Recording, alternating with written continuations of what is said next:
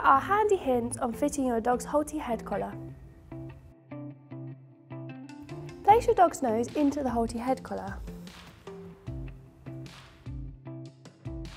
Then do up the neck strap. Attach the safety link to the D-ring of your dog's collar. Attach the lead to the ring under your dog's chin. If using a double clip lead, attach the other end to your dog's collar.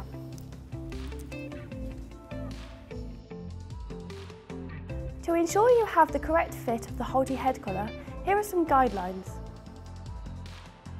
Correctly fitted, your dog's Halti should sit part way down the nose, away from the eyes. The neck strap should fit snug but not tight. We recommend you should be able to get 2 fingers underneath the neck strap.